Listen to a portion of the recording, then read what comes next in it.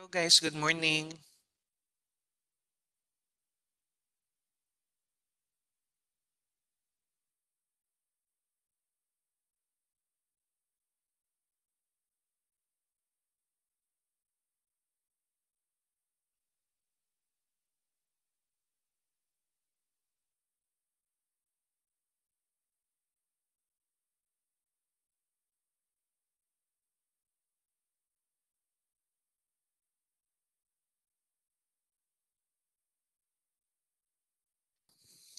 Hello, good morning.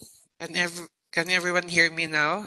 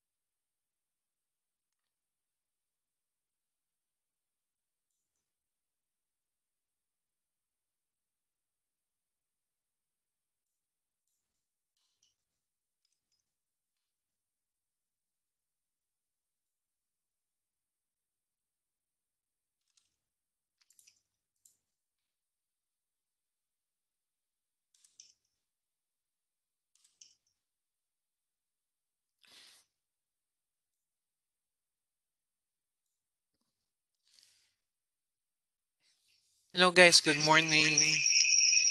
I will start again. So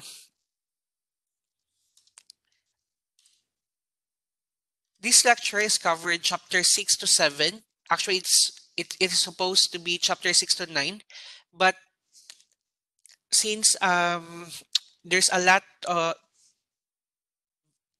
show a vi- um to discuss on chapter 8 to 9, then I divided the lecture into two. So I will open new schedule on January 24, which is Friday. So because I'm here in the office that time, so I will do the lecture on Friday and January 25 for the rest of the lecture. Um, I will just repeat for the announcement. Please answer the pre-test and post-test in Purdue Online. We are monitoring the Purdue Online account for your activity. So do not answer the progress test. We will inform you when to start the progress test. So just start the pre-test and post-test in every module.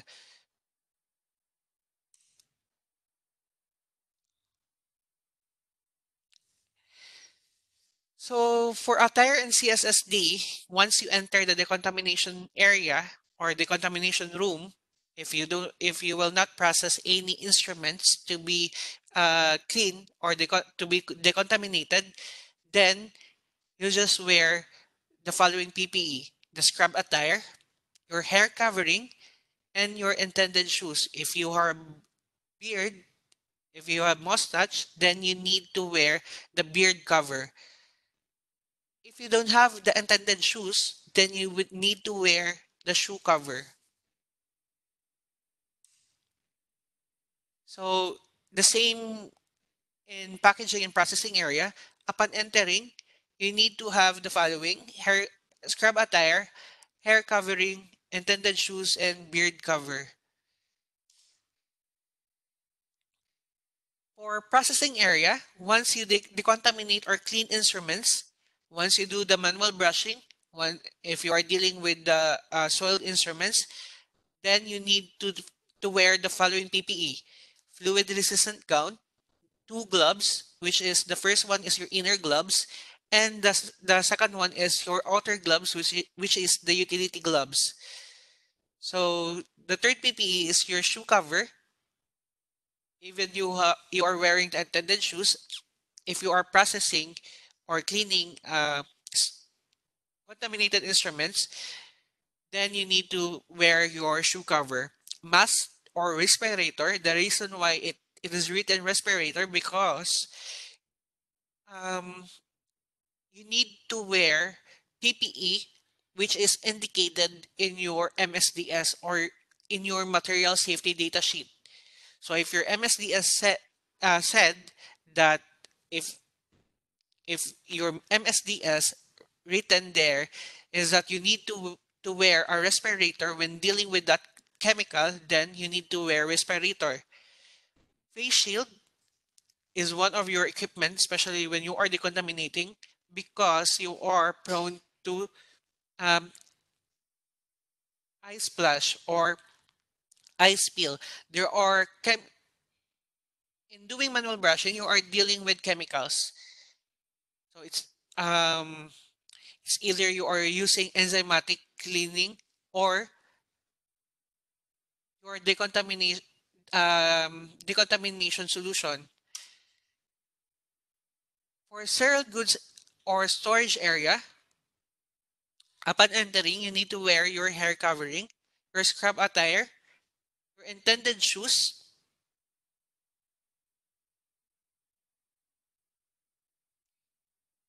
I think I really have a problem with the connection, but I okay. And your beard cover. So this is your scrub attire. It depends on your facility if what is the coding of your facility policy. There should be an intended scrub attire specific for CSSD. So if you are in the hospital, it is color coded as per your hospital policy. If you are in the medical center, usually guys in the medical center they have one scrub attire, but it is mandated to have a separate color coding for CSSD staff. So your lab gown is your PPE. It is designed to protect your scrub attire. This is your scrub attire. Your lab gown will protect your scrub attire whenever you will go to another department of your facility. For example, to cafeteria within your facility, your pantry area, your clinical room area if you are sending instruments, to HR. So you need to wear a lab gown whenever you will go to another department within or inside the facility. This lab gown is not meant to protect you outside the facility. So if you are smoking, then you need to change your scrub attire to your street clothing. So you are not allowed to wear your lab gown outside the facility just to smoke.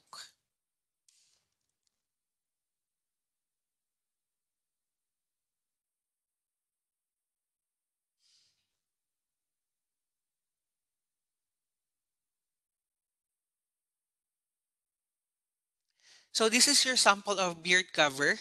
So if you have mustache, if you are beard, then you need to wear this one. It is one of the mandatory requirements to wear if you have a beard.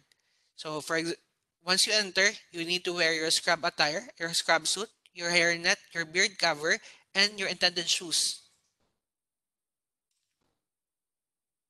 So for CS temperature in your working areas, there are four areas, right? Your decontamination, general work area. General work area is your inspection and packaging area, and your sterile storage area, and your sterilization equipment room.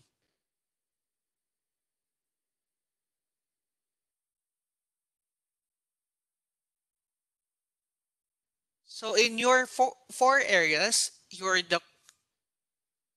decontamination is expected to be the coldest room. It has 16 degrees Celsius to 18 degrees Celsius with 30 to 60 humidity and 10 air exchanges.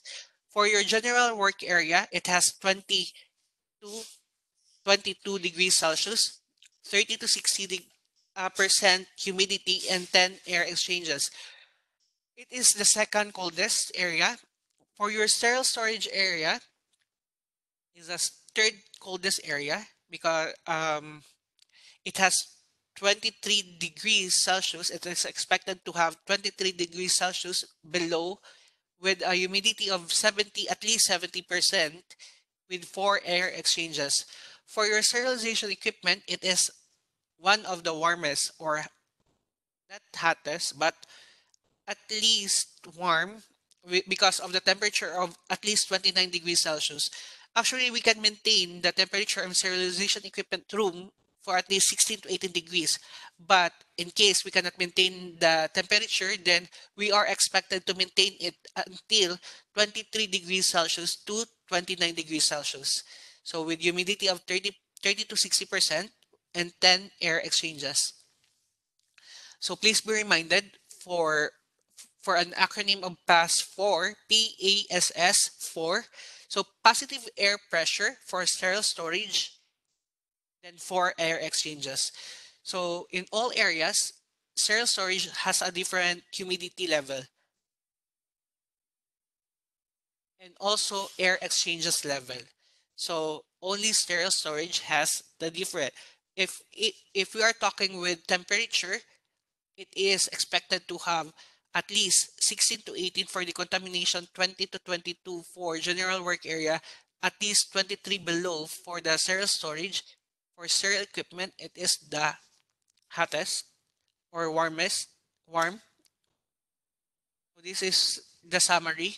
Cold room is your decontamination and warm room is your sterilization room, but it is a um if you are not if you cannot maintain the temperature, then you are expected to have the 23 to 29 degrees Celsius. But you, you can, if you can maintain the 16 to 18 degrees in all room, it's okay. For processing of used instrument, your soiled instruments, when it is contaminated with soil, your blood, your pus, or feces, or any tissues, then you need to do the processing from soiled area, the cleaning processing area, inspection to inspection and packaging area, to sterilization and storage area. So from dirtiest to the cleanest. For cleaning the CSSD room, if you are assigned to clean the CSSD room, or actually, guys, it is mandated to clean the CSSD room every shift. Okay, if you are only one shift, then and you are required to clean the CSSD room at least daily. Before you will start, once you have your early morning duty, before you will start processing, you need to disinfect your work surfaces using surface disinfectant. So you will start from sterile storage area to the dirtiest, which is your decontamination area.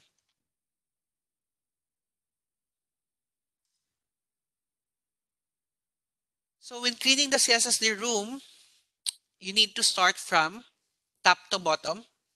Okay, you will not start from bottom because if you are wiping uh,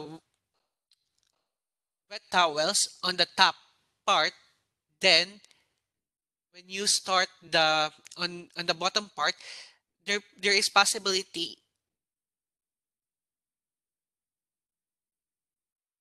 there's a possibility from top it will fall down to the bottom. So it should be from top to bottom part. Okay, you will start from top part to bottom. So for cleaning the CSSD room, guys, there are infection control policy, which means that your utility department or your utility personnel, they are designated to use a specific equipment or cleaning equipment in the CSSD room. For example, it depends on the policy of or of your company. Let's for example, in our facility, we are using yellow bin, and yellow map, or whatever yellow it is, only for CSSD room. So for green map, you are we are using it in the general areas, which is your hallway,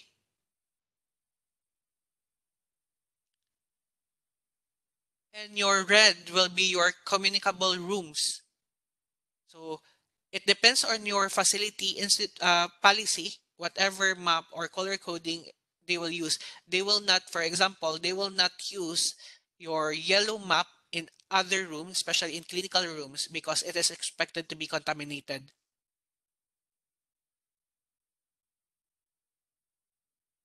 So when mapping in CSSD room, it should be wet map. So you are not allowed to sweep the in any CSSD room because it can cause that the dust might rise, it will go on top level, and when it might lodge to any surfaces on top, then it can fall on your clean instruments. Once it fall on your clean instruments, then it can contaminate your clean instruments. So it is useless to process or your cleaning process if there's a dust coming to your instruments. So no food or beverages allowed in this area. Okay. The reason why,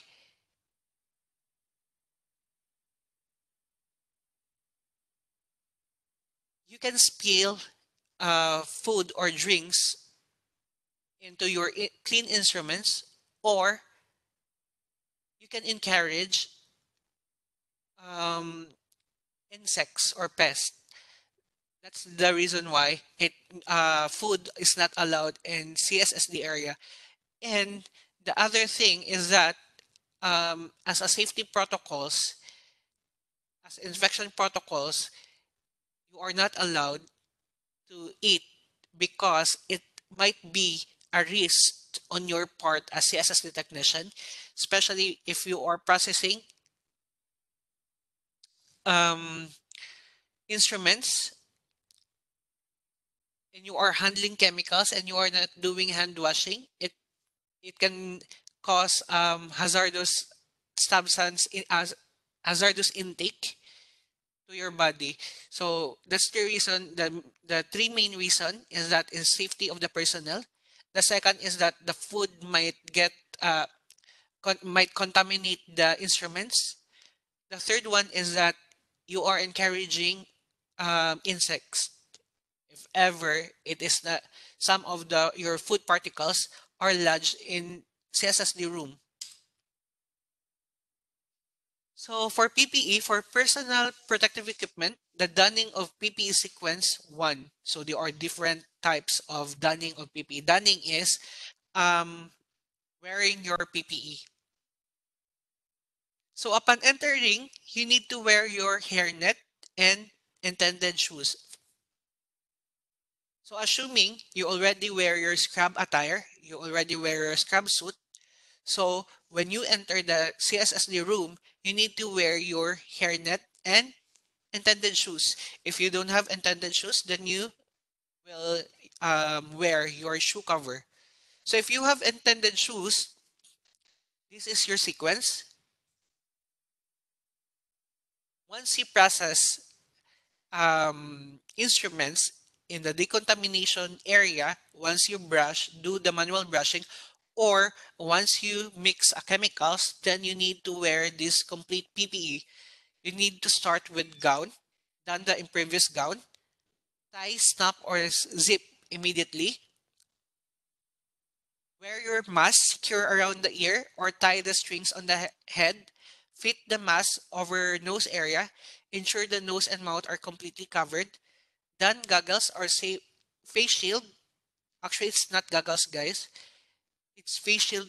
It is mandated to be a face shield already, and adjust to fit properly. Then next is your shoe cover. If you are wearing intended shoes, then you need to wear your shoe cover, done shoe cover, and ensure shoes are completely covered. Then lastly, your gloves. Then you need to wear two gloves. Okay. If you are decontaminating instrument, you need to wear two gloves. One, the inner gloves, which extends beyond your wrist, and one is your utility gloves. If ever you are mixing chemicals, then you need to wear the green gloves or the chemotherapy graded gloves. Donning of PPE sequence number 2. Upon entering, you need to wear your hairnet. And if you don't have intended shoes, wear shoe cover. You need to wear shoe cover. And if ever you already have the shoe cover, then this is your sequence. You need to wear your gown, you need to wear your mask, you need to wear your face shield. Then instead you will wear your shoe cover, you will remove it.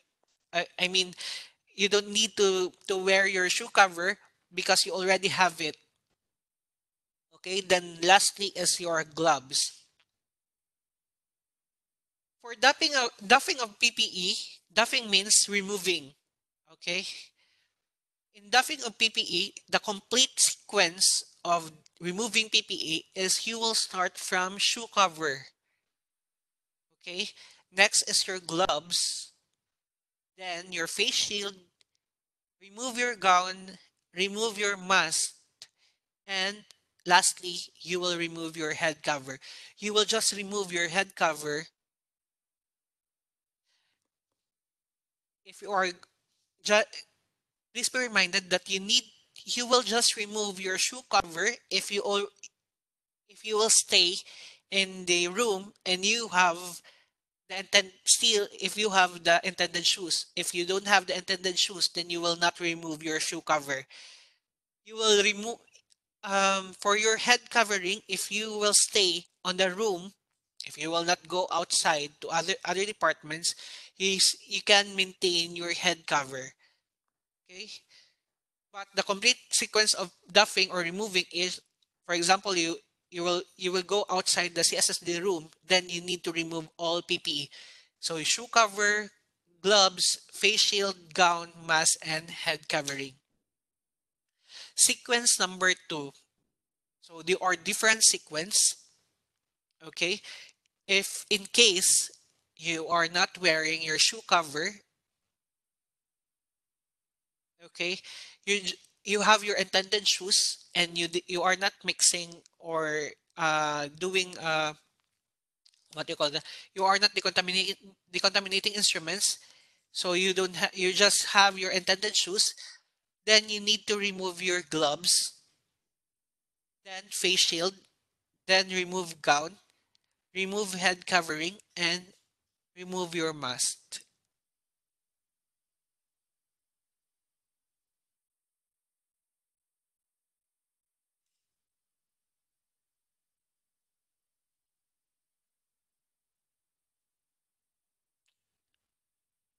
So donning of PPE sequence number 3. First is you need to remove your shoe cover, remove gloves together with the gown. So instead of removing only your gloves, you can remove your gloves together with your gown.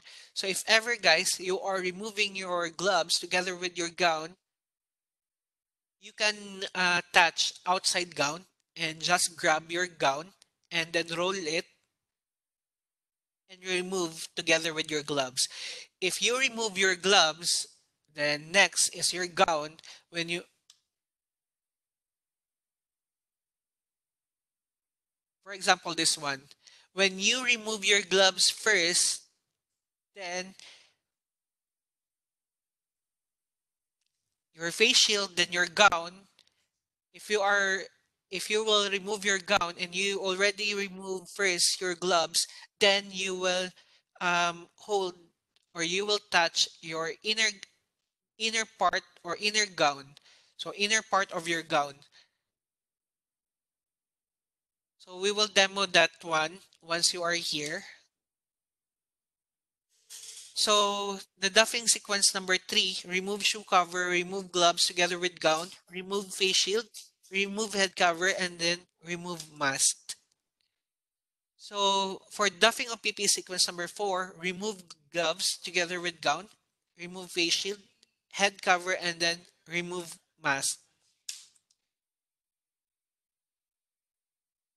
So for sepsis, guys, the word sepsis is a potentially life-threatening condition caused by the body response to an infection. So if we are pertaining to asepsis, which means A, it means no or absence of infection. So absence of microorganism that cause diseases is your asepsis. Sepsis is your presence of infection. So aseptic technique, any activity or procedure that prevents infection, either hand washing or wearing PPE. That's your aseptic technique. Sterile technique, sterile is generally defined as meaning free from microorganism.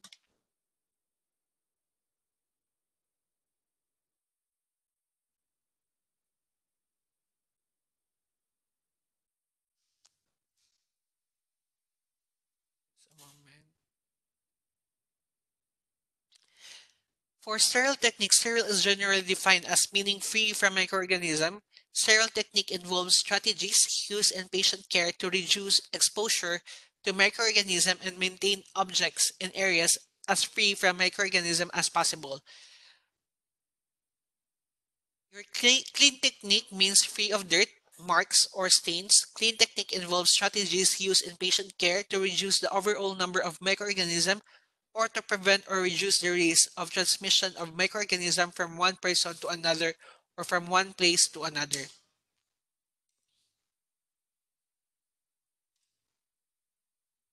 So, please be reminded for the principles of asepsis.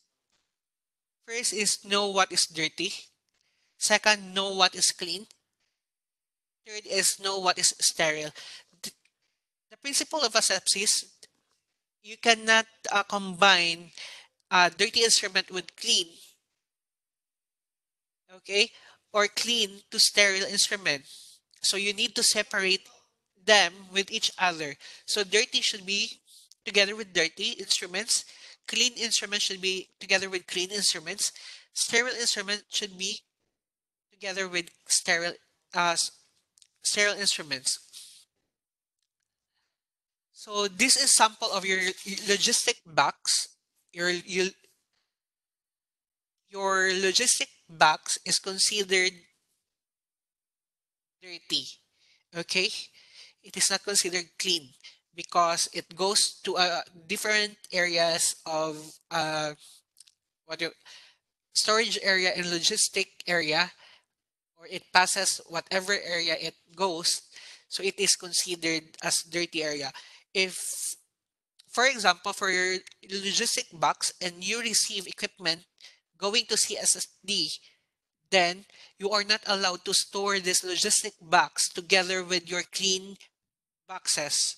For example, your box for your Bowie and Dick test, box for your pouches. You cannot mix your clean boxes to this logistic box. Okay, guys, this is the sample of paper plastic paper arrangement. It should be on the side.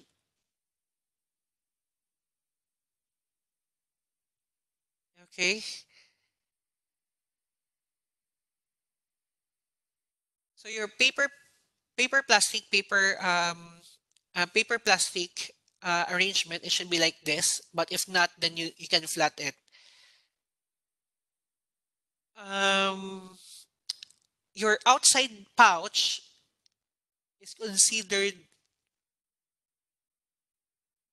is it your outside pouch? For example, let's assume for this instrument that this is already sterilized. Okay.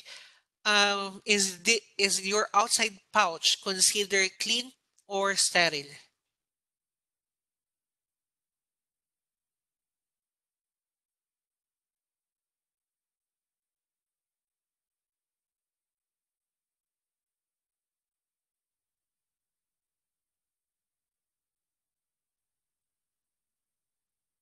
Guys, your outside pouch, it is considered clean.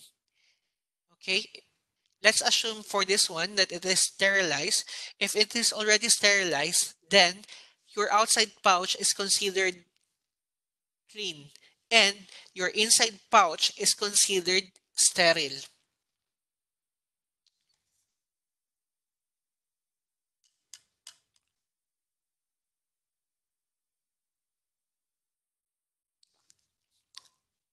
For example, guys, your doctor is working for in a clean area, so clean field, and your instrument, your inside instrument is sterile, right? If your sterile instrument, you will place it to a clean area or clean field, then it will not be any more sterile. It will be clean. Okay? If you place your sterile instrument to a sterile field, especially in OR, they are creating any sort even 1 day surgery, they are creating a sterile field. So if you are placing your instrument to a sterile field, then it will be remain sterile. But if you place this instrument, the inside instrument to a clean field, then it will be considered clean, not sterile anymore. So this is your sample of your sterile field. In OR, guys, the blue um, cloth or the blue cloth, or it is either a cloth or disposable, it is considered sterile. It is sterilized or pre-pack sterile. So they are creating a sterile field. So whatever instrument touch that field, it should be only sterile. Okay? So no clean instrument should be on that field because that is all sterile.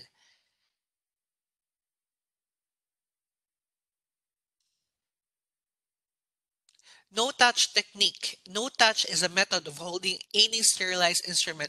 Guys, it is now mandated. Actually, it is mandated to have the no touch technique. It means when you are placing the instrument to the autoclave, you are not touching or holding anymore the uh, pack instruments. Okay, once you remove it in the autoclave, you will not again touch the pack instruments. Instead, you will hold that tray when removing it in the autoclave and transporting it or storing it in the sterile storage area, but the same as that one. And then when you are transporting it to the clinical areas, for example, OR or let's say delivery room or ER or ward, then you will deliver it um, without touching the, the package. So no touch technique, you are not allowed anymore to do like this. But in the clinic, yes, we are still doing it. We don't have those equipment yet. So please be reminded of these protocols. If ever it will come in the exam, it should be the mandatory, the no touch technique. This is your sample of your no touch tray. So once you place your uh, packages there or pouches, then once you remove it, just you will see two handles on the left and the right. You will just hold that handle when placing it on the autoclave or remove it in the autoclave and placing it to the transport cart or to the storage cart. Okay, this is your sample of your storage cart. Okay, once you place it, you will put uh, all the the no touch script. The what do you call this? A moment.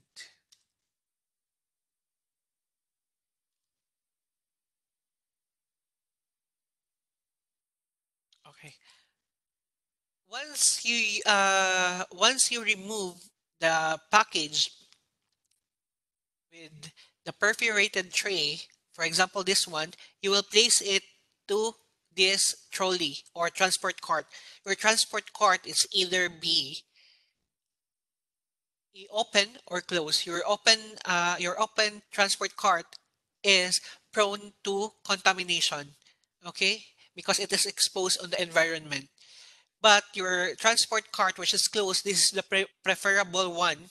On the first image, this is your closed transport cart.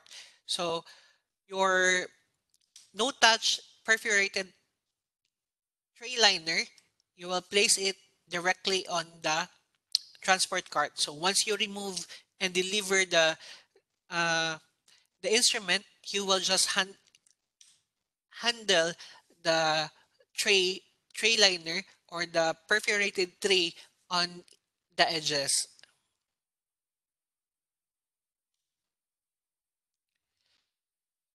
I will show you the difference with the surgical hand washing and the medical hand washing. For surgical hand washing, guys, actually it is um, it's a combination of scrubbing, okay, and contact time. While in medical hand washing, it is only through friction and rubbing. Okay, for for surgical hand washing, they are using a scrub. So if they are going to OR, most of your if they are doing if they are doing procedures, if they have s- surgical procedures, they will do um, surgical hand washing before putting a PPE. So just watch for the surgical hand washing. This video is for training purposes only. Surgical site infections, or SSIs, remain a prevalent threat to patient safety.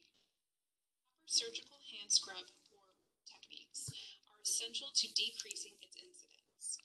This video provides instructions on anatomical surgical hand scrub procedure using the brush stroke method. If done correctly, this procedure should take 3 to 5 minutes. Before beginning the surgical hand scrub procedure, you must remove all jewelry from both hands and arms, inspect your skin and nails, ensure your skin is free of any cuts and wounds. Nails must not extend past your fingertips, and nail polish must be intact without chips or scratches. Remember, acrylics, artificial nails, and nails with foreign bodies are not allowed in the operator. Put on your personal protective equipment. Make sure your hair and ears are tucked into your surgical head covering, and that any neck jewelry is contained in your surgical attire scrubs. Don proper eye protection and a surgical mask covering your nose, mouth, and if applicable, facial hair. To begin the scrub, tear open a sponge of your preferred hospital-approved antiseptic, either chlorhexidine or betadine, also known as povidone iodine. Place the open packet on the shelf above the sink with the tear facing the ceiling. You must pre-wash your hands and arms only if this is the first case of the day, if your hands are visibly soiled. Use the soap from the dispensers located within the scrub sink or in a separate container above the sink. Then, use the disposable nail pick and clean under your fingernails under running water. Dispose of the nail pick in the trash can beside the scrub sink and rinse hands and forearms. Once hands and arms have been washed, remove the sterile surgical sponge from its wrapper and moisten the sponge under running water by squeezing and releasing it. With fingertips together, use a light but firm pressure to stroke the nails in a back and forth motion with the abrasive brush side of the sponge approximately 30 times. The abrasive brush side is only used on your fingertips. The non-abrasive side should be used for the remainder of the scrub. Next, turn the surgical sponge over to the non-abrasive side. Place fingers side by side, including the thumb, and scrub the surface of the palm 10 strokes. Then, turn the hand over and scrub the dorsal surface 10 strokes. Next, scrub the outside surface of the thumb from wrist to tip of the thumb, 10 strokes. Continue to apply 10 strokes to the other side of the thumb and to each side of your fingers. Once you scrub an area, do not go back. Now that you scrubbed your hand, it's time to scrub your arm on the same side. Mentally divide the forearm into thirds from wrist up to 2 inches above the elbow. When scrubbing each third of your forearm, apply 10 strokes to the top, bottom, and both sides of each section. Like before, once you scrub an area, do not go back. Repeat the scrub on the other hand and arm. Once both hands and arms are complete, discard the surgical sponge in the trash can beside the scrub sink. Start rinsing at your fingertips and continue to the hand, forearm, and elbow, moving in one forward direction through the water. Always keep your elbow at a right angle and hand raised above the level of your elbow. Do not move arms back and forth in the water.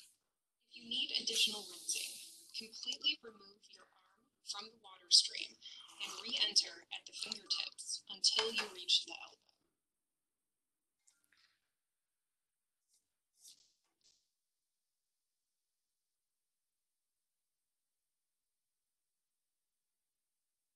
Once rinsing is complete and no antiseptic remains on the hand and arms, turn off the water with the knee control. To avoid contamination, keep hands above the level of the elbow and away from scrub attire and non-sterile surfaces. Allow residual water to drip off the elbows and into the sink. Do not shake or wave hands and arms to remove excess water. Walk backwards through the operating room door and dry hands and arms with a sterile towel before donning a sterile surgical gown and gloves.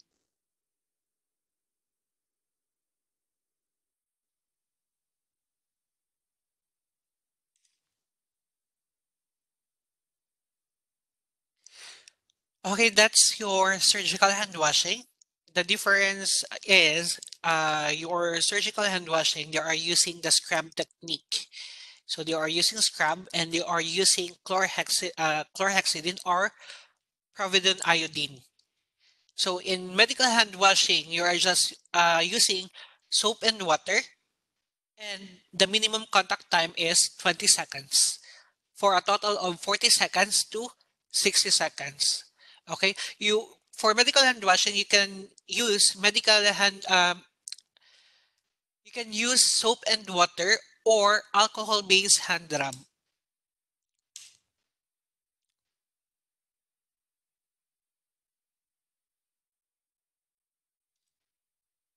So now I'll show you the video of medical hand washing for you to distinguish between the difference between the surgical hand washing and the medical hand washing. Medical hand washing is usually done in clinical settings and even in the hospital for CSSD technician or nurses not assigned in OR.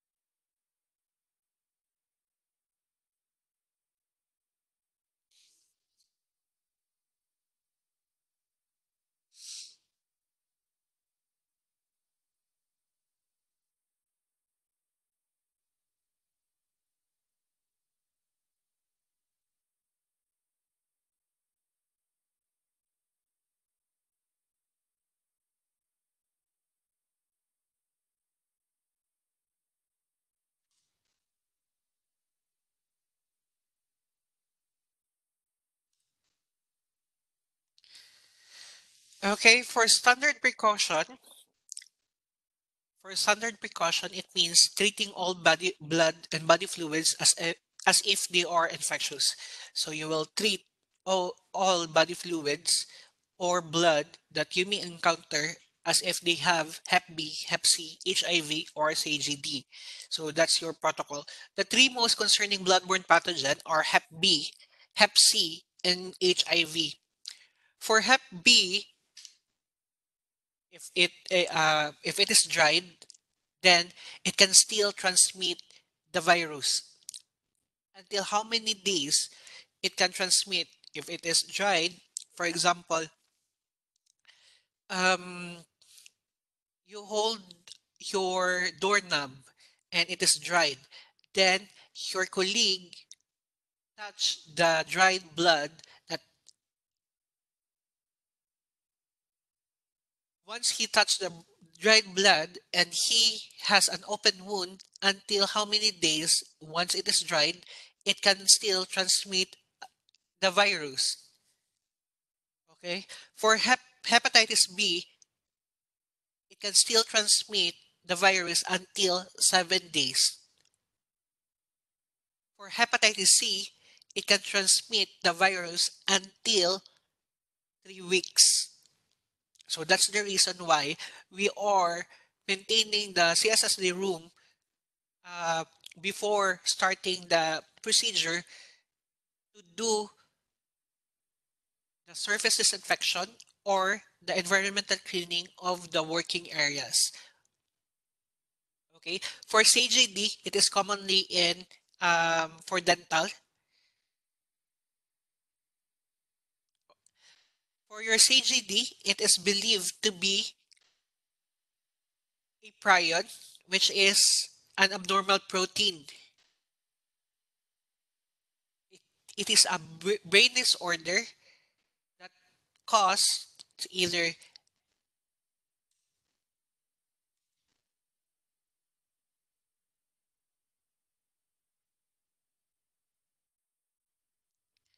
your CJD, guys, can cause dysfunction of your motor, which means um, it affects your brain activity.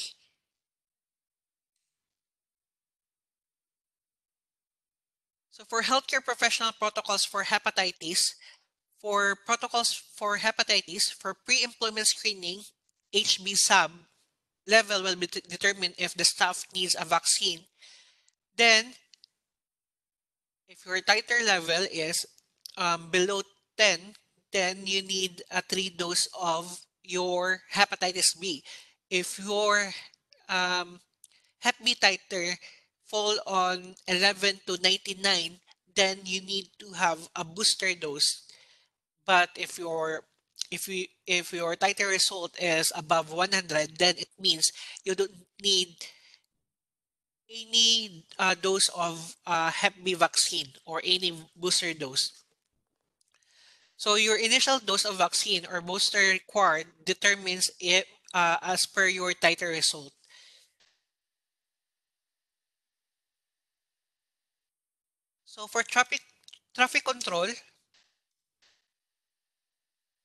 So for traffic control, guys, even surveyors or auditors should follow strict traffic control. Means they cannot enter the CSSD room if they are not wearing proper PPE or if they don't have the proper scrub attire. If they don't have the proper scrub attire and they want to inspect your CSSD room, then they need to wear your shoe cover, your disposable gown, your hairnet, and your mask. Okay? If you are dress code should apply to everybody, even your colleague. Okay, if they are not wearing scrub attire, and if they are going to CSSD, then they need to wear a disposable gown. And if they don't have the intended shoes for CSSD, then they need to wear a shoe cover. So if you are handling with biohazard items, you should take consideration with persons or client in the facility. You should give way for them. Okay, if you are handling or carrying biohazard items or contaminated instruments, you need to let them go first before um, you take your way, because you need to give way for your clients.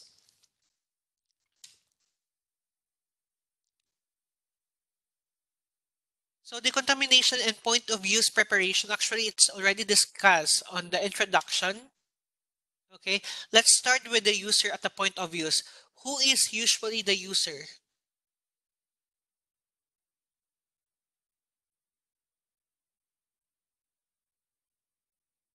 Who is usually the user? Okay, the user is your nurses, your physician, or your any healthcare related team. So they are your user. Whoever uses the instruments. So your physician, nurses, any healthcare professionals, or any healthcare team. So they are your user. So the main goal of point of use is to prevent damage of instruments. Transporting an instrument even a few feet farther only must be consistent in proper handling and protocols of instruments prior sending it to CSSD. Goals of point of use preparation and transport is your removal of gross soil. Gross soil left on instruments make the instrument difficult to clean and can damage the instruments. So prevention of damage, soiled items must be prepared for transport that prevents instrument damage to instruments. So soil and excess moisture promote the formation of biofilm colonies. Biofilm is highly resistant to cleaning and disinfecting chemicals, so removing the cause of biofilm is essential. Biofilm is a collection of microorganisms that it will form a colony, and put there is a protective gel generated from this colony, and it protects from any detergent or even heat or from the autoclave. So for excess moisture, guys, don't misinterpret it. For excess moisture, because there are two types of moisture. Moisture coming from soil and moisture coming from disinfectant solution. So you need to remove soil and excess moisture that promotes formation of biofilm, but you need to retain. It doesn't mean you need to remove the excess moisture, then you will let it dry. You are not allowed to dry the instrument because it is hard to clean the soil, which is your blood. Once it is hard, then it is difficult to clean. So you need to keep the instruments moist, okay, using the disinfectant solution or a disinfectant foam or your enzymatic foam. So your user will spray on your instruments to maintain the moisture of it, and it is safe for handling. So responsibility of the user or your nurses or your physician, whichever they are using the instruments, is that to notify CS team if there is a defective instruments. They need to notify you. Second, should decontaminate instruments for safe transport means there is no bloody instrument should be transported to the contamination area. Your user or your nurse, your physician should pre-clean or pre-disinfect or pre-decontaminate your instruments. Remove removing any liquids, removing the soil, which is blood. They need to wipe it, or they need to spray an enzymatic spray or a disinfectant spray. It depends on their policy. Should notify CS team for any known infectious diseases. If the patient has Hep B, Hep C, HIV, then your user should inform the CSSD that this patient has a Hep B, Hep C, or HIV or CGD, because you need to separate the instruments when cleaning. Okay, you need to quarantine them and soak it different on different container before doing the routine process. So should notify CS team for defective instruments and needs repair or sharpen. So if ever it is not cutting anymore, your scissor is not surgical scissor is not cutting anymore, then the nurse should inform the CS team that it needs to be sharpened. But you know, guys, that it is also the responsibility of the CS team to check for the functionality.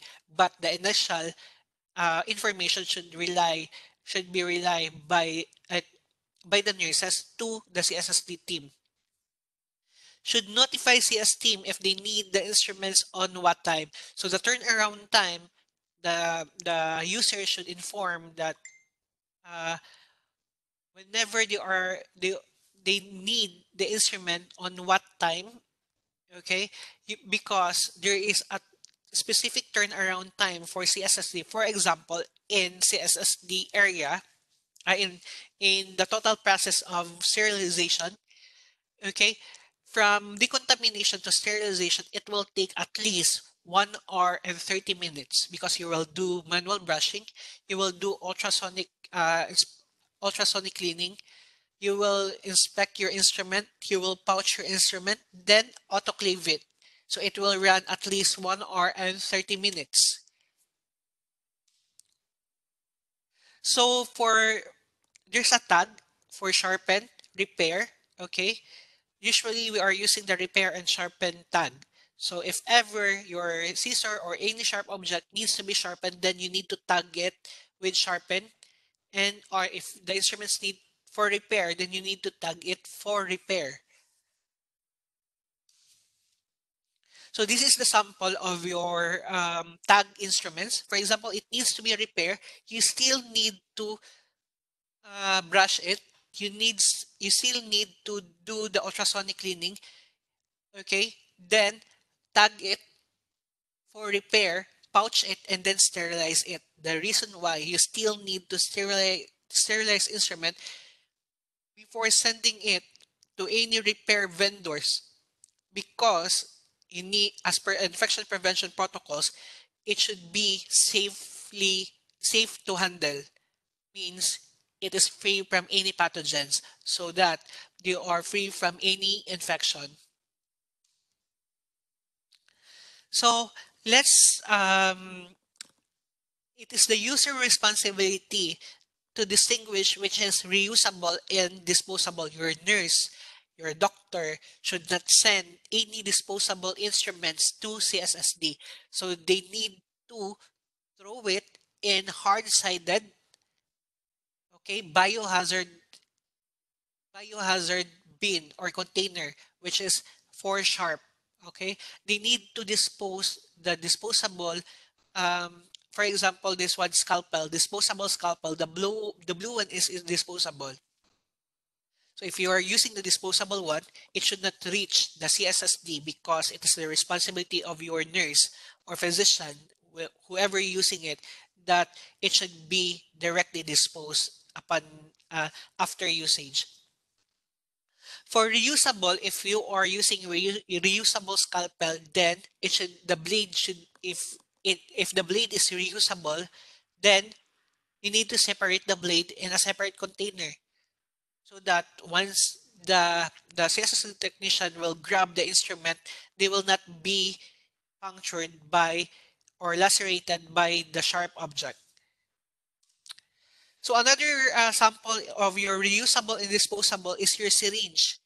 For your syringe, there are disposable, which is on the below part. Reusable is on the upper part. There is no dis there should no disposable syringe that uh, that might reach CSSD department or CSSD room or the contamination room. All disposables, especially sharps, disposable sharps should be disposed in the user room or in the clinical room. So the reusable, if your nurse or doctor is using the reusable syringe, then the needle should be discarded or it should be thrown in sharp container. Okay, because your even it is reusable syringe, your needle is disposable. It is one use only. So this is your sample of your sharp container. It marks biohazard. So if you can see there's a line full, it should be three-fourths full. Once it is three-fourths full, then you need to discard this sharp container. You don't allow it to full until the lid. So just on the line. Okay. So this is your sample of your sharp container. It is a small part.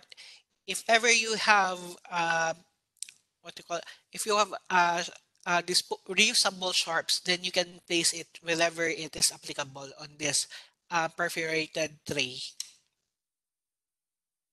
So this is a sample of your enzymatic foam or disinfectant foam.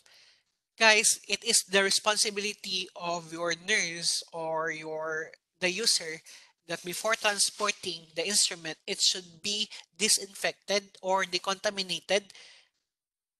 There's no blood and it should be kept moist. So to keep it moist, sometimes we are putting some spray or foam spray. It is either enzymatic cleaner or enzymatic foam or disinfectant foam. Okay, that's the sample how we maintain um, the moisture of the instrument using the spray. So enzymatic foam or disinfectant spray are used to avoid instrument from drying, to keep instrument moist, to remove any contaminants for safe transport. So it is the responsibility of the nurse to um, to disinfect it before transport, to remove any gross materials or before transporting it to CS department. So some of the company protocols, they are using disinfectant wipes. So they will remove the blood using disinfectant wipes. So it is already disinfected, but still, even it is disinfected or decontaminated, still you need to do the manual brushing upon reaching the decontamination area, and still you need to place it in ultrasonic cleaning or ultrasonic cleaner. This is your sample of your transport bin. Okay, your transport bin should be has a logo of biohazard, which is punctured resistant. Any sharps cannot penetrate this container, and there should be there should has a lock. Okay, so point of use preparation guidelines: open hinge instrument, deassemble multi-parts instrument, and place instrument in the appropriate tray in orderly manner. So keep items together. Instrument sets or multi-parts items should be kept together for their transport to the CS decontamination area. So keep surface moist to prevent soil from drying on their surface. This can be accomplished by using commercial foam or gel spray. So empty fluids from container. Should no fluids from your container that might reach the CSSD room. So please be reminded that your any liquids can damage your instruments. So notify CST team for known infectious disease like HIV, CJD, and Hep B. Notify CS team if instruments needs for repair. Notify CS team about instruments requiring turnaround time for next case. So this is the responsibility. Mostly point of use preparation is the responsibility of the user or nurse. So sending instruments to the contamination area, it's either the CSSD will pick it up or the nurse or the user will send it to CSSD room. Okay, just a moment.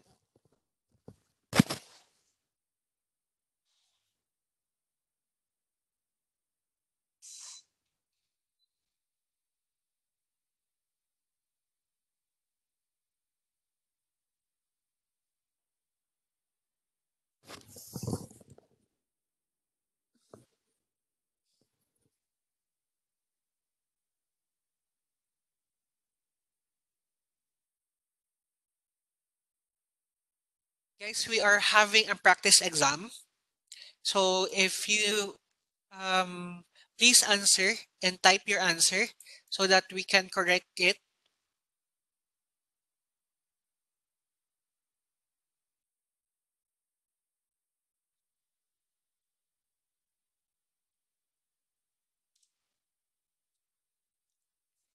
Okay, your first question is for central service technician should be familiar with which entity regulation on how to handle medical waste.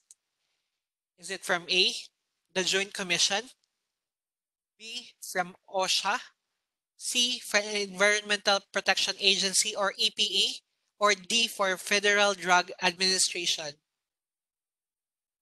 So central service technicians should be familiar with which entity regulation on how to handle medical waste. Okay, please type your answer so that we can correct.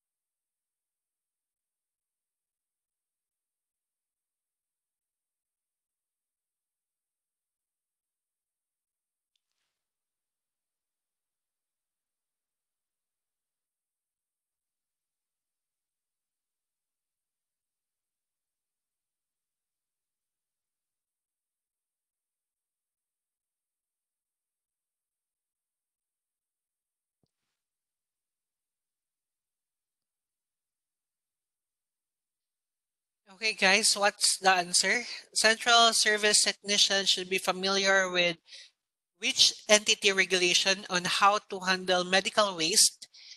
Is it the Joint Commission, OSHA, Occupational Safety Health Administration, Environmental Protection Agency, or Federal Drug Administration?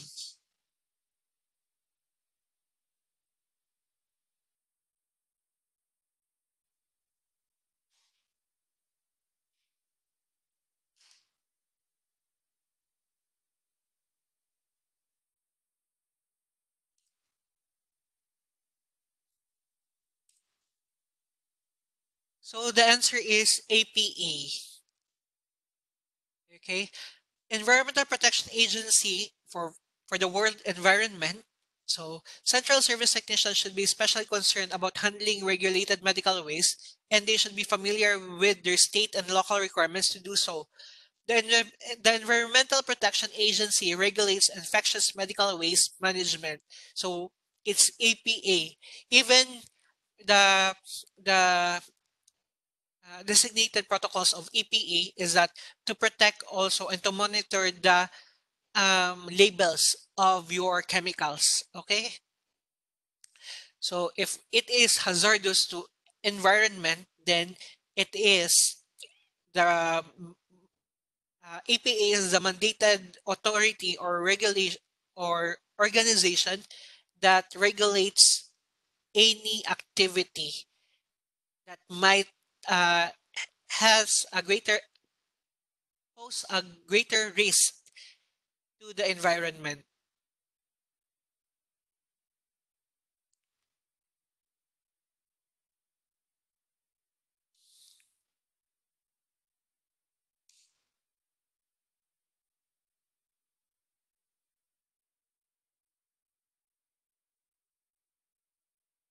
So the next question is,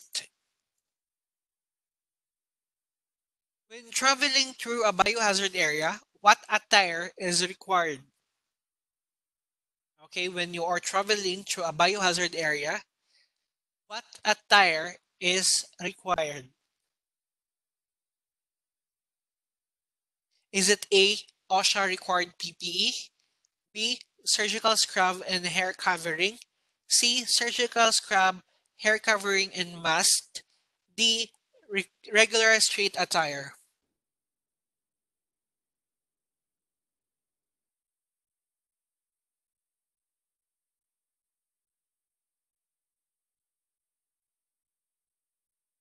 Okay, what's the answer? Okay, when traveling through a biohazard area, since it is biohazard, which means this area is at risk in encountering any pathogens or communicable um, diseases. So the answer is letter A.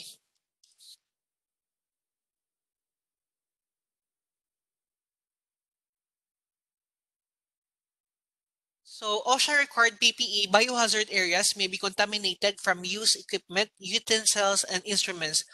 OSHA required PPE is required in this area. Next is all of the following are a recommendation for operating a washer, sterilizer, except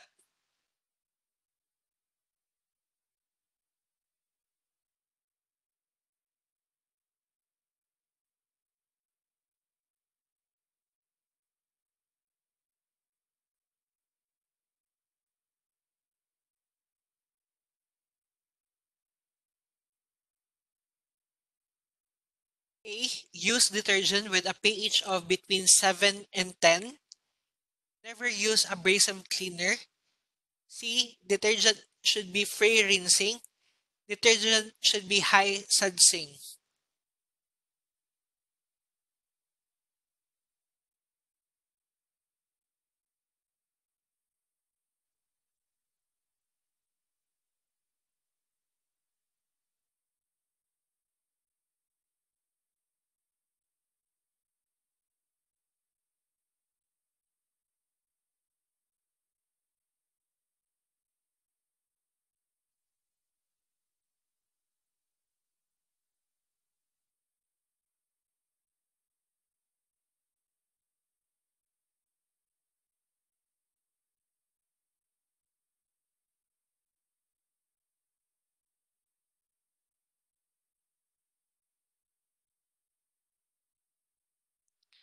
Okay, what's the answer, guys?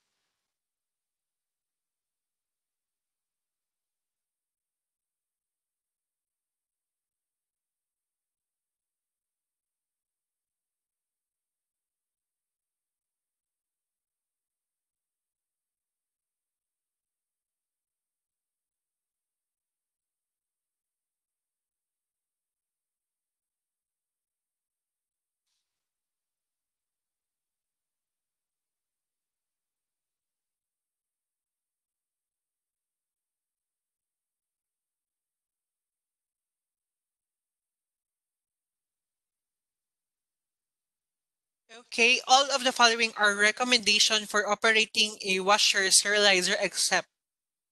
Okay, letter A, use detergent with pH of between 7 and 10. It is neutral to basic or alkaline, so it is accepted.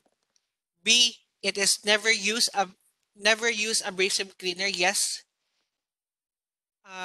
it is a recommendation. Never use abrasive cleaner because it can damage. If you are using abrasive cleaner, then it can damage your instruments. So detergent should be free rinsing. C. It is one of the recommendation. The reason why is that your detergent should be free rinsing. It means once you do the initial rinsing in tap water, the chemicals should immediately be removed, easily be removed. So the answer is D. Detergent should be high sudsing. So it is not recommended to be high sudsing since it can cause bubbles. Okay, it can cause bubbles or foam on your detergent.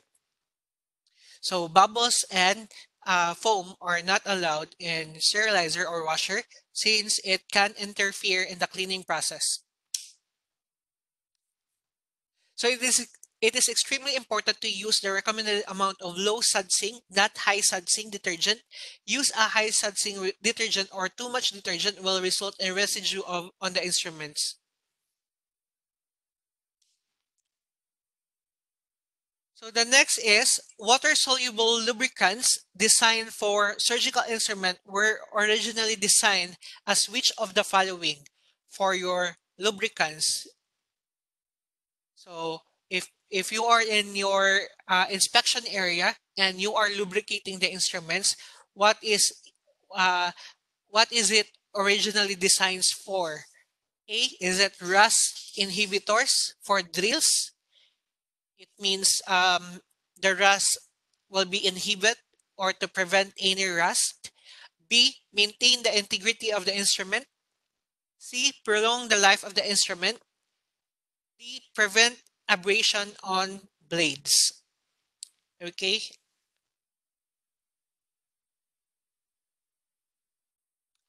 Water-soluble lubricants designed for surgical instrument were originally designed as which of the following?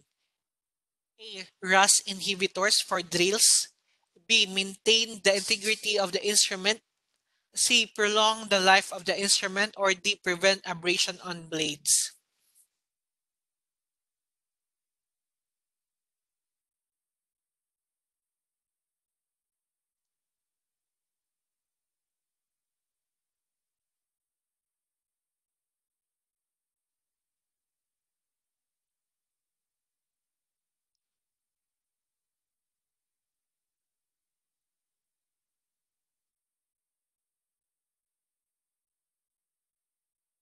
Actually, guys, this question is very difficult. Why? Why is it very difficult? Because um, they give almost all the correct answer. So you need to choose the first or the initial purpose of the lubricants because they give all options correct. So water soluble lubricants designed for surgical instruments were originally designed as which of the following?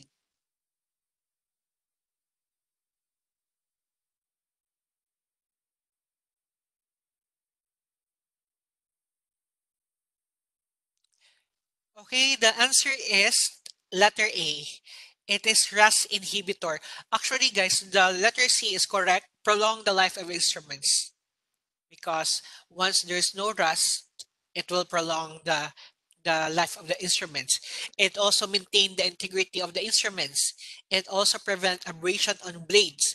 But first, before it um, before it can maintain the integrity of the instrument, before it prolong the life of the instrument, the lubricants will prevent the abrasion. That's correct, but it is originally designed to prevent any rust of the instruments. Okay, followed by prevent abrasion on blades, then maintain integrity and prolong the life of the instruments. All all options are correct, but it is originally designed to inhibit rust.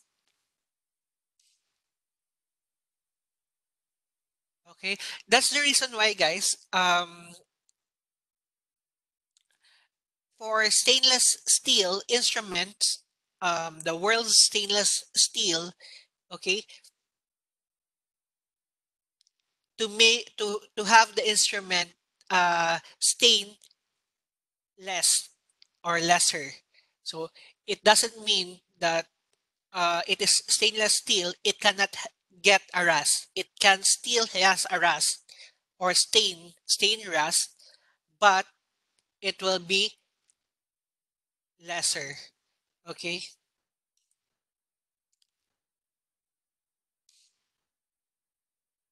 So rust inhibitor for drills. So water-soluble lubricants designed for surgical instrument were originally developed as rust inhibitor for carbon steel dental drills and were used to pre-coat them prior to sterilization.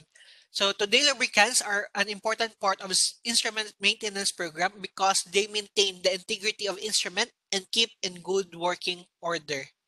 But they are originally developed as rust inhibitor. Okay, next question is, ideally, which of the following should be utilized as the free rinsing agent to minimize the deposit of minerals that appear as water spots when dry?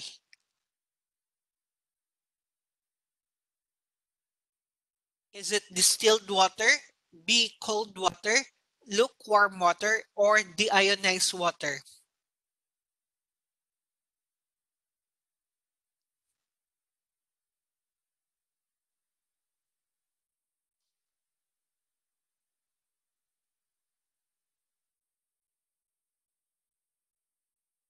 Okay, please check the question. Okay, it's said to be utilized as the free rinsing agent. So to minimize the deposit of minerals. Okay.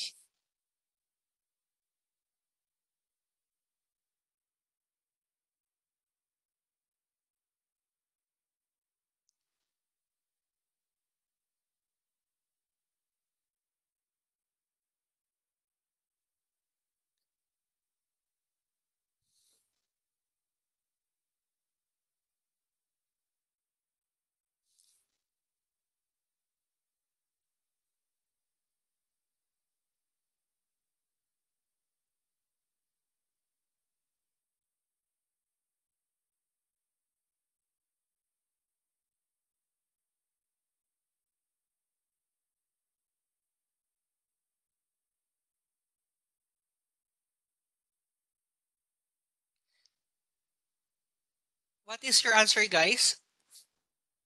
Ideally, which of the following should be utilized as the free rinsing agent to minimize the deposit of minerals that appear as water spots when dry?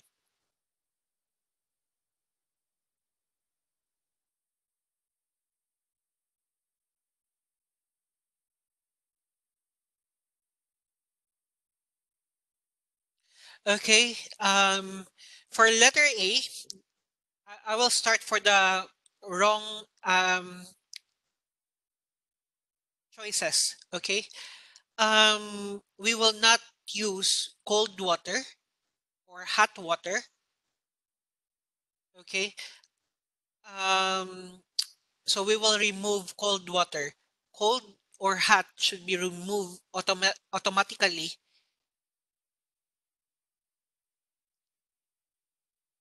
So cold water is not accepted in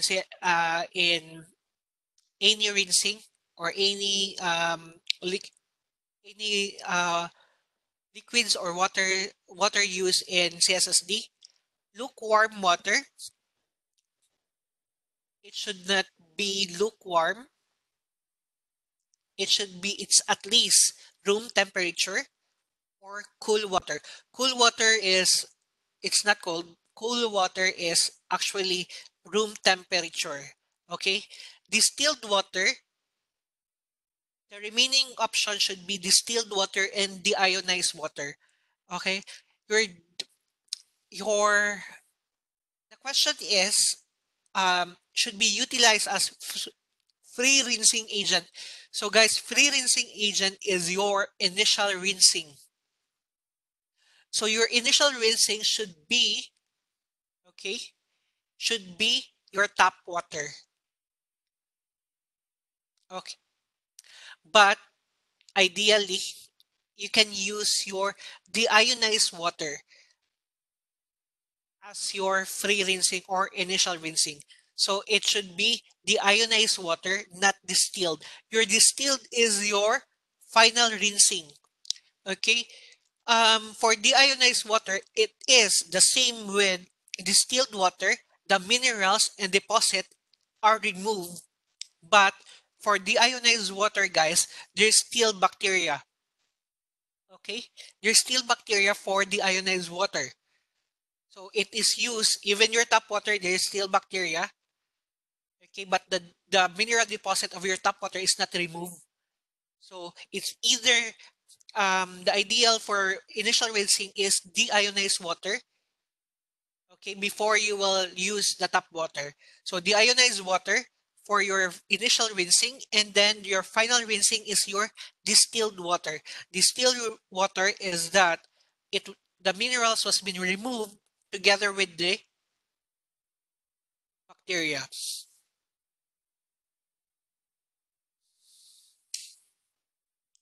So the ionized water, ideally, the ionized water should be utilized as the free rinsing agent to minimize the deposit of minerals that appear as water spots when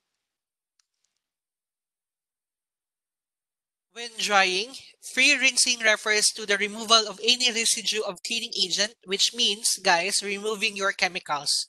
So from ultrasonic cleaner, you will rinse the instrument in a, for example, tap water or deionized water. As first option, it should be deionized water and before tap water. Okay, free rinsing refers to the removal of any residue of cleaning agents and chemicals remaining after cleaning process and is necessary regardless of whether a manual or automated cleaning process is used. Even you are doing brushing or you are doing the mechanical cleaning, then you need to do the initial rinsing using deionized water. Okay, and final rinsing of your distilled water. So what is the best way to ensure getting the best result with the correct cleaning methods? Okay, A, consulting OSHA website. B, consulting the department standard precaution. C, consulting the instrument manufacturer written instruction. D, consulting the CDC website.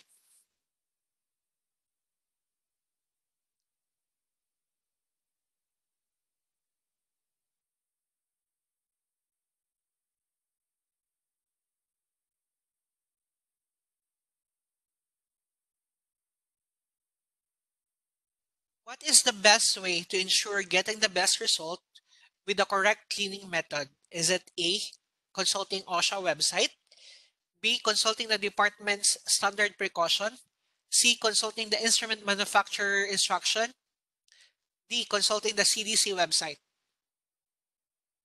Okay, the correct answer for any methods of cleaning, especially in the instrument, it should come or came from the instrument manufacturer.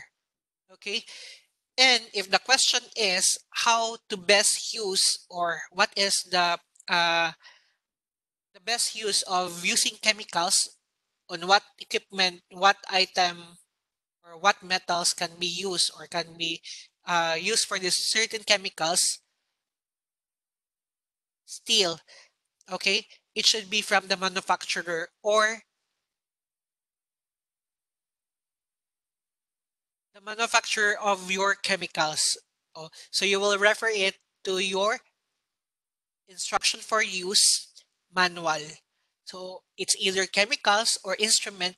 The first option or the first answer should come from the instrument manufacturer or the chemical manufacturer.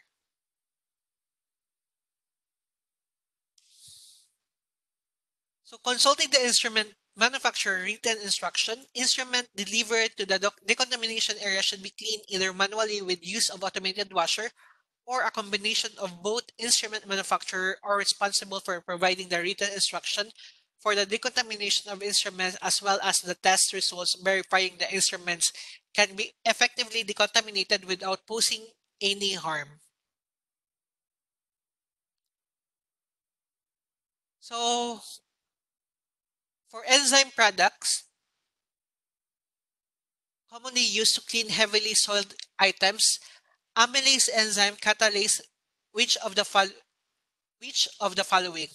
Enzyme products are commonly used to clean heavily soiled items. For amylase enzymes, catalase which of the following?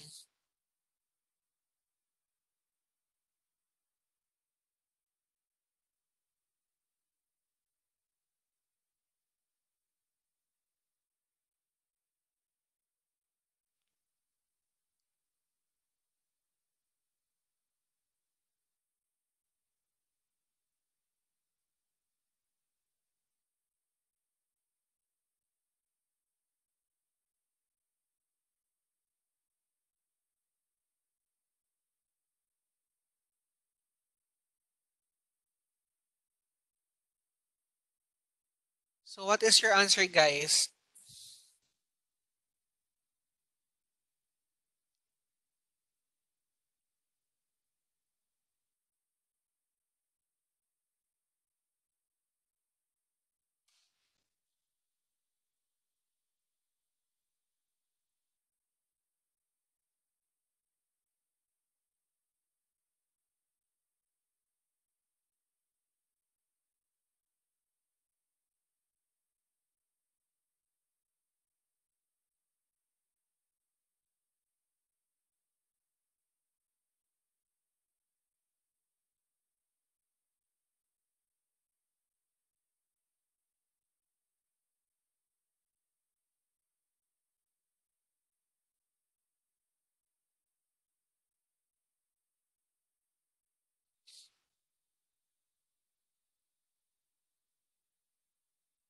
Okay, what is your answer?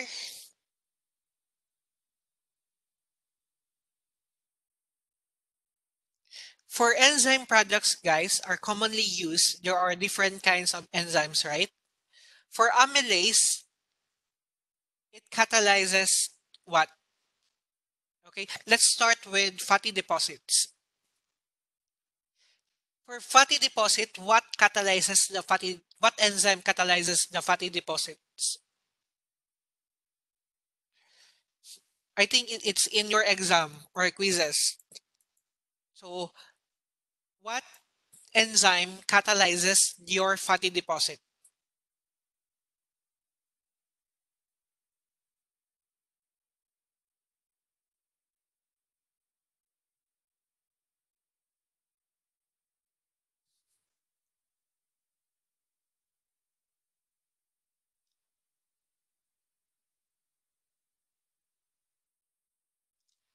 So, for your fatty deposit, guys,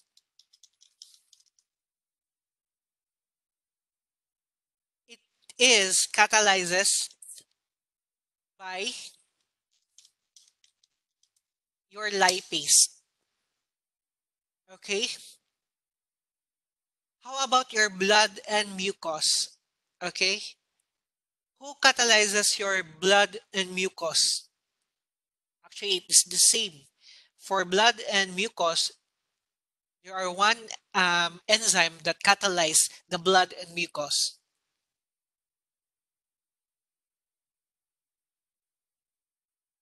Okay, for blood and mucus, the one who catalyzes the blood and mucus is your protease. So, the amylase catalyzes the starch. Okay?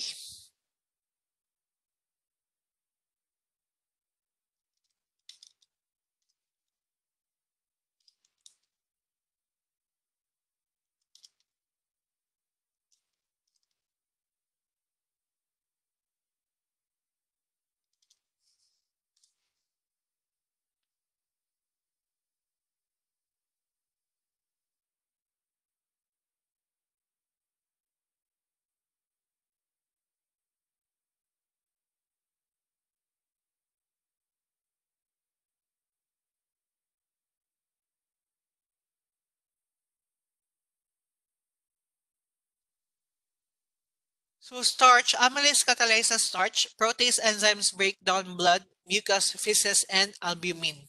So for your lipase, breaks down fatty deposits such as bone marrow and adipose tissues. So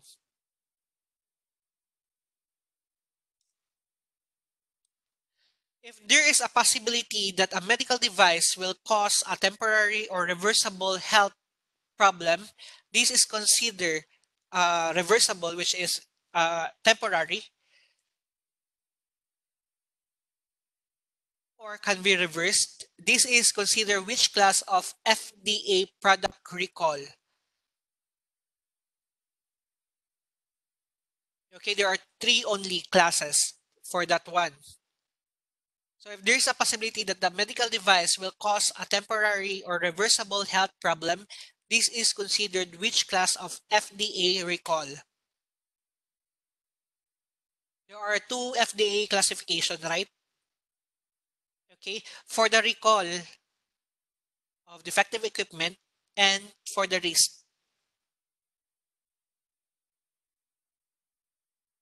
So if there is a possibility that a medical device will cause a temporary or reversible health problem, this is considered which class of FDA product recall? Is it a voluntary, class 1, class 2, or class 3?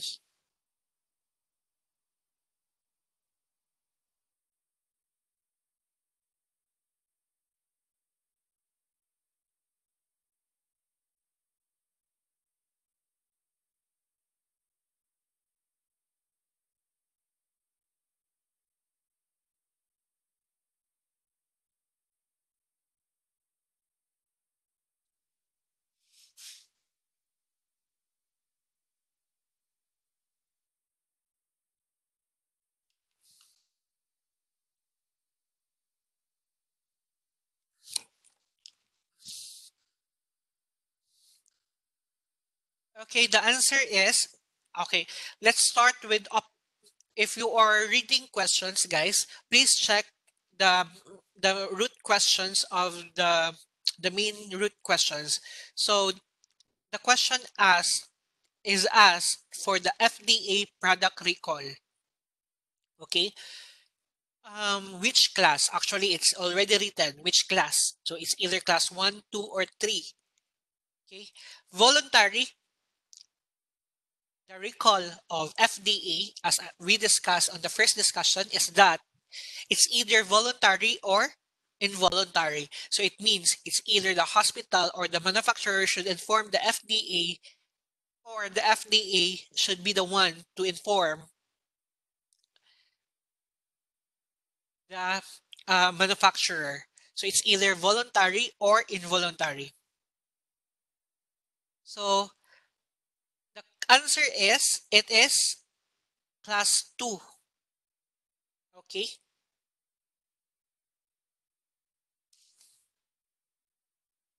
So class 2 recall indicates less serious risk. There is a possibility that the product will cause a temporary or reversible health problem, or there is a remote chance that the device will cause serious health problems. The manufacturer must notify customers and sometimes ask them to inform the product recipients. But please be reminded for FDA classification as per the risk of the devices, okay, there are two classes. So maybe it can confuse you for FDA classification as per risk. Okay, for class 1 it is your low risk. For your class 3 it is potentially risk. So your class 2 device pose a potential risk, or your class 3 is your high potential risk. But for as per recall, okay, as per recall, guys,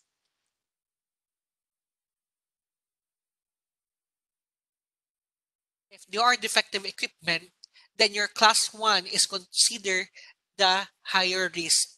Okay, then the class 3 is the lower risk. It is opposite from the FDA classification. So for FDA recall, the class 1 is higher risk. For recall, the class 1 is higher risk, which is cause a irreversible damage, even death. Okay, for class 2 it is reversible. It means it can be if there is a damage it can be fixed. For class 3 it cannot cause any damage or harm. So please be reminded of the difference. FDA classification for risk of the devices and recall, risk as per recall. Okay, actually risk, this the second one is the risk as per recall of defective equipment. So the next question is the removal of any residue of cleaning agents and chemicals remaining after the cleaning process is known as removal of any residue of cleaning agents and chemicals remaining after the cleaning process is known as final rinsing, residual rinsing, free rinsing, or double rinsing.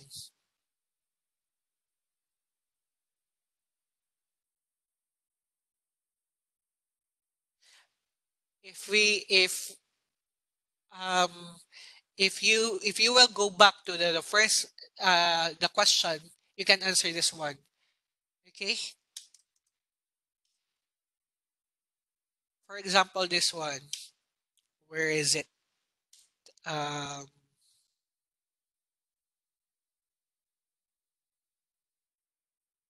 Here.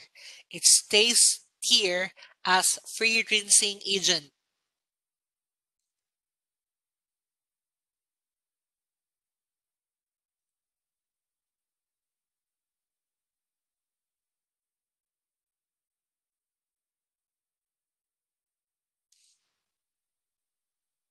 So the removal of any residue of cleaning agents and chemicals remaining after the cleaning process is known as.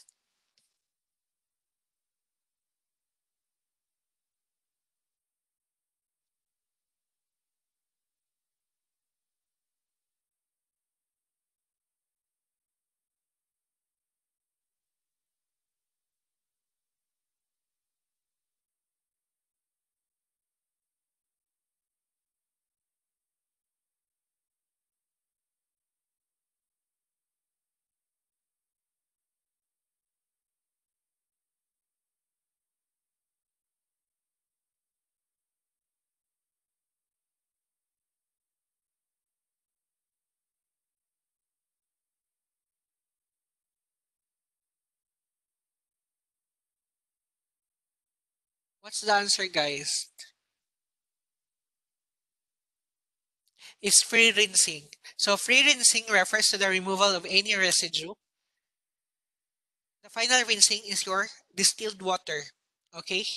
Your free rinsing is your deionized water or tap water. Okay? The second option is your tap water. The first option is your distilled water. For final rinsing, your first option is it's either pure water, distilled water. Okay? For residual rinsing, even though it is residue of cleaning agents, residual rinsing is done in ETO or ethylene oxide. Ethylene oxide, you are using ethylene gas, so you need to rinse the residual of the ethylene before um, before removing or the before emptying the chamber. I mean, because it can cause any ethylene oxide can cause combustion or it can cause fire. For double rinsing, actually the double rinsing is not commonly used in CSSD, though we are doing the double rinsing, which is the initial rinsing and then the final rinsing. But it is termed as free rinsing or initial rinsing or your final rinsing.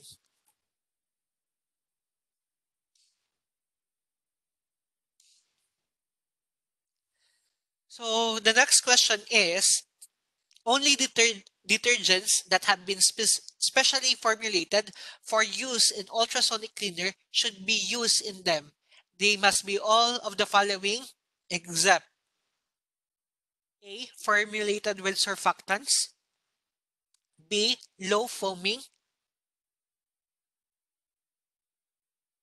C. Formulated with chelating agents to prevent redeposit of soil. D. Allow for slow controlled soil removal.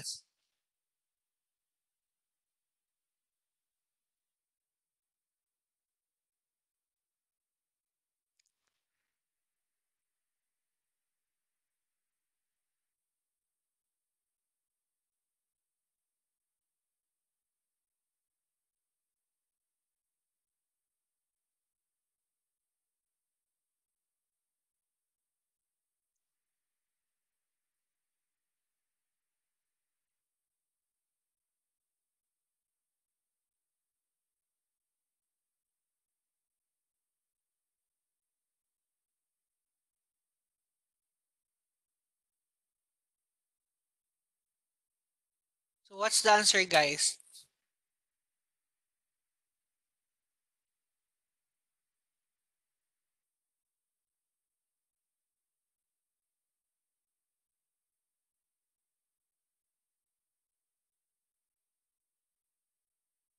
Okay, only detergents that have been specially formulated for use in ultrasonic cleaner should be used in them. They must be all of the following except. Okay?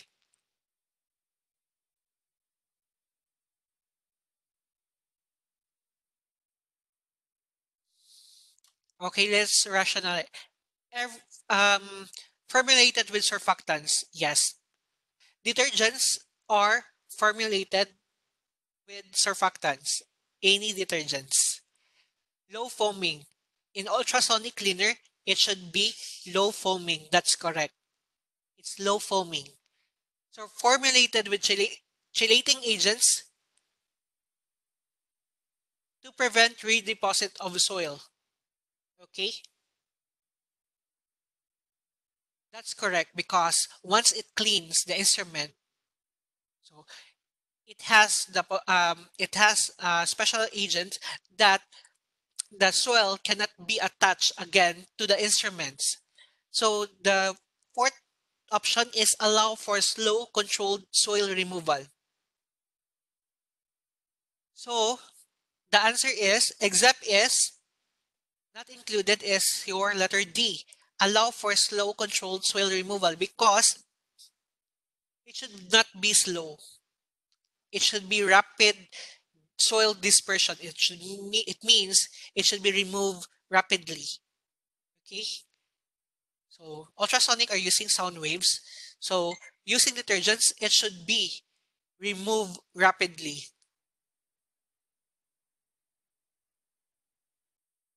So the answer is letter D. So allow for slow controlled soil removal. Only detergents that have been specially formulated for use in ultrasonic cleaner should be used in them. They must be low foaming to prevent interference with the cleaning process.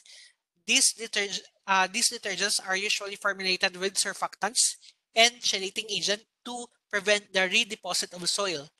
They should allow for rapid soil dispersion, not slow controlled soil removal. Okay? Acid turns Acid turns litmus paper what into what color? Okay. So for acid, in what color it will change? The litmus paper will change to what color if it is acid?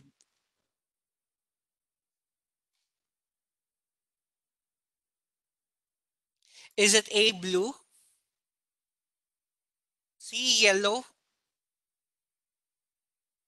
B yellow, C purple, and D red?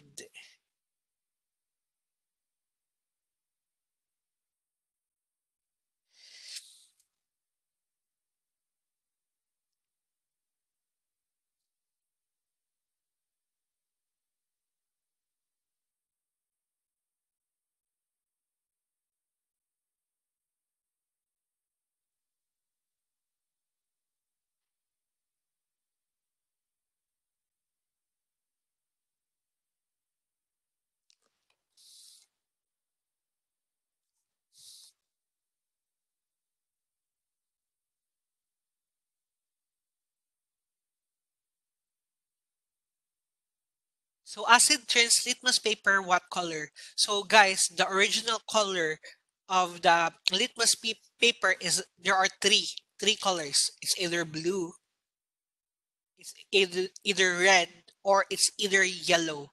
So the yellow is your universal. Your blue,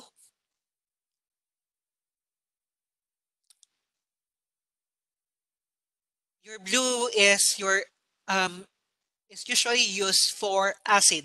Okay, the initial color of blue. For initial color of red, it is used for alkaline. Okay, for acid, the original color is blue and it will change to red if it is acid or acidic.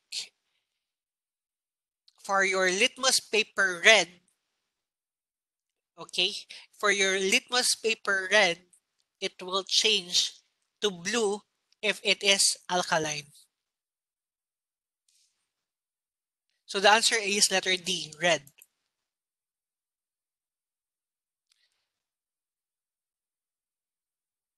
So just check on the image. For litmus paper, it's it is like purple, but it is blue. Guys, for litmus paper red, which means the on the right side, the original color is red. So this test is for acid. When it changed to blue,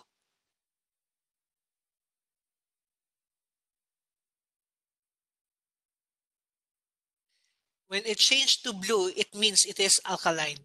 Okay, on the left, on the right side of the image. So if it is originally blue, the litmus paper is originally blue. When you sub when you submerge the litmus paper to the liquid, then in if it will change to red, and it is means it is acidic. Okay, when the litmus paper blue doesn't change to blue, it means it is alkaline.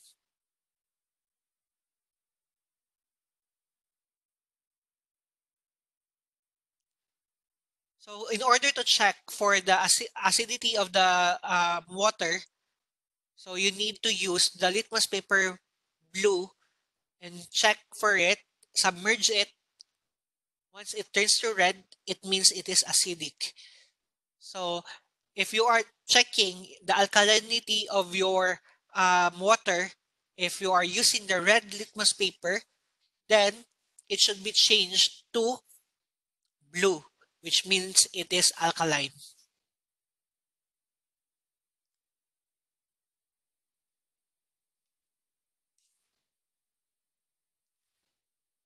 Guys, I think we are done.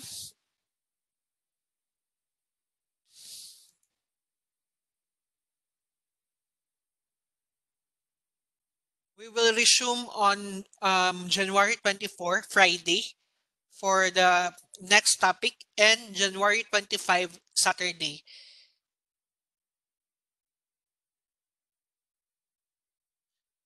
So just be reminded, um, for your Purdue account,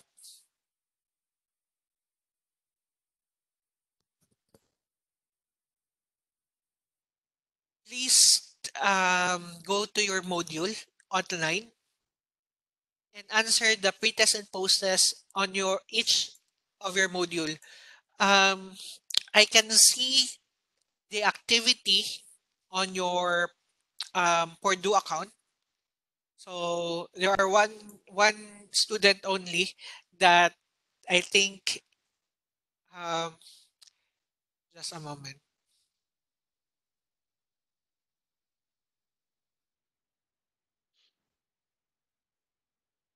If I will show you, okay, I will show you the tracking so that you are aware.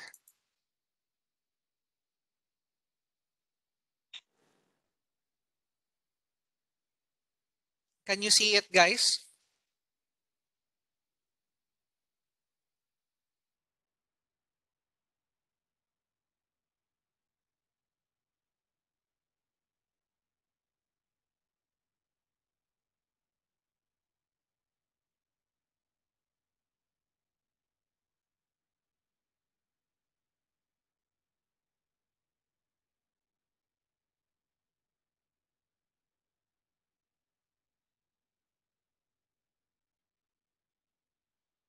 Can you see the?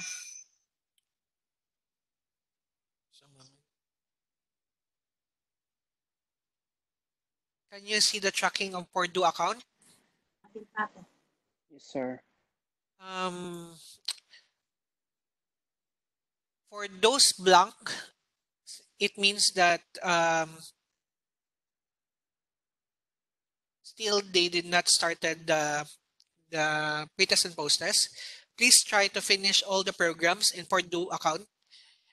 I think it's only Miss Marikita done the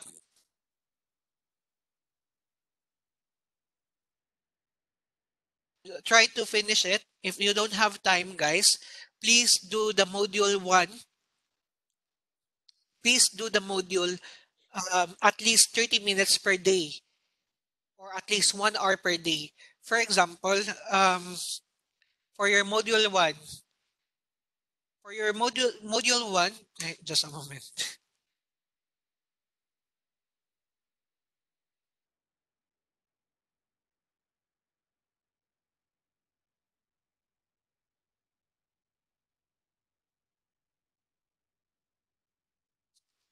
For your module one, there are 5 parts. Okay, lesson one to lesson five.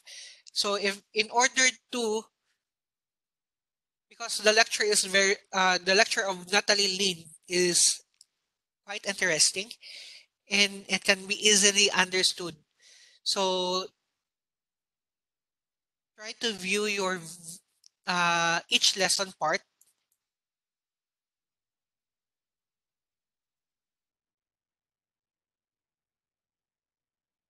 and try to answer your pre-test and your review quizzes. Okay. For your progress test, if you can if you can proceed with the second module without uh, taking the progress test of module one, then try to go to the module two first before attempting the progress test in each chapter. So finish all module before you are going back to the progress test. So we are monitoring your grades actually, um, and even your activities. So please manage your time, how you can view the videos and lectures in Purdue Online. It can help you a lot in the exam process, guys. So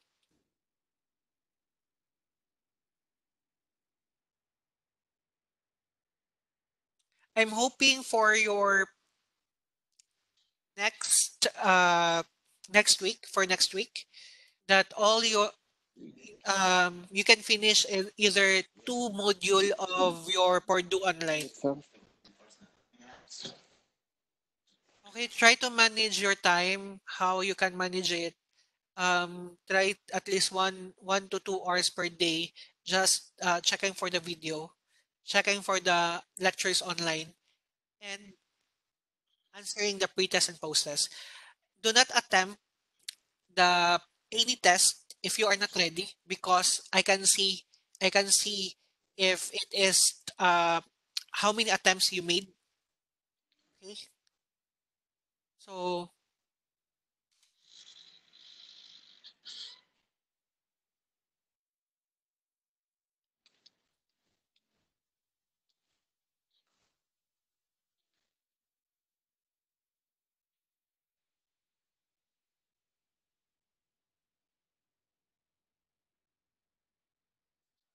for your next Friday,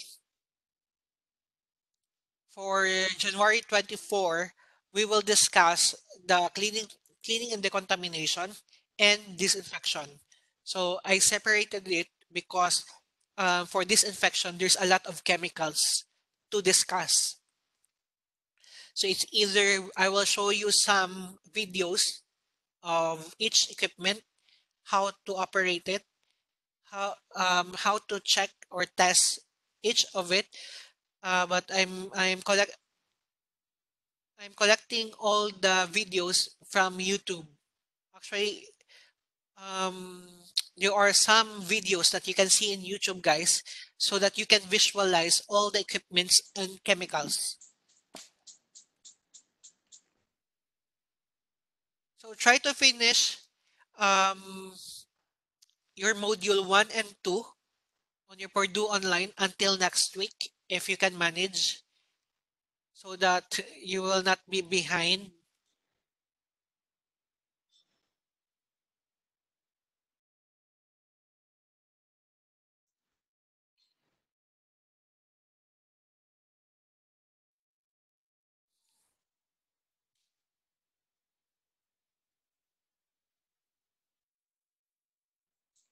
So guys, do you have any questions No. before we will end the lecture for today? Do you have any questions?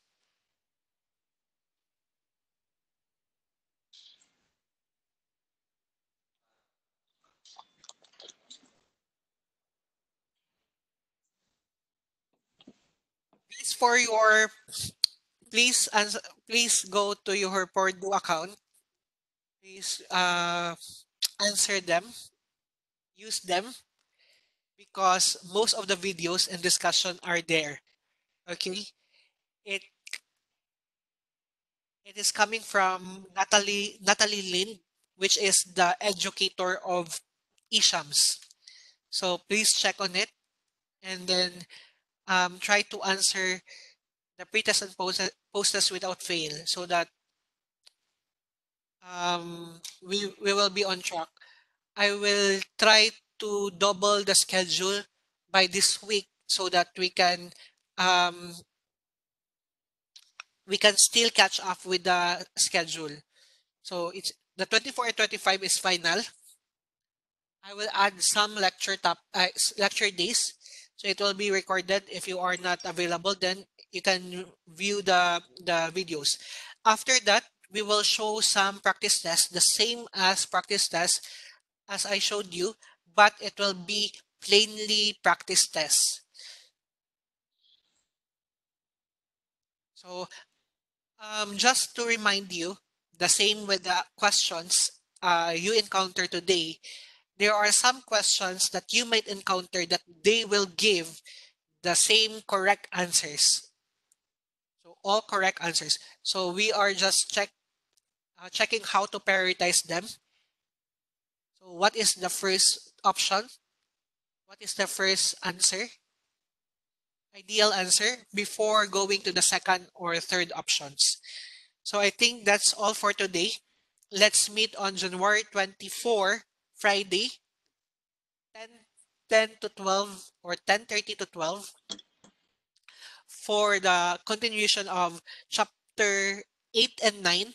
And then Saturday, 25 will be on, I'm not sure yet if we can cover the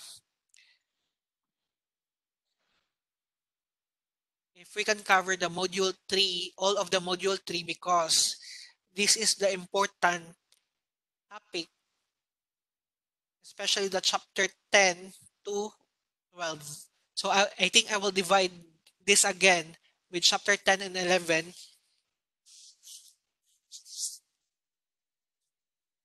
and then 12 to 13. So expect that on 24 it will be chapter 8 to 9, and then on 25 it will be chapter 10 to 11. And then I will add some additional dates and I will inform you guys. Thank you for joining our class for today. Um, Please don't forget to answer your Purdue account. I'm monitoring it. I'm checking it. I'm evaluating all your progress. I can see all your exam attempts. I can see if you failed for the first attempt or you failed for the second attempt. Okay. Thank you guys, and see you next week. Thank you. Thank you. Thank you.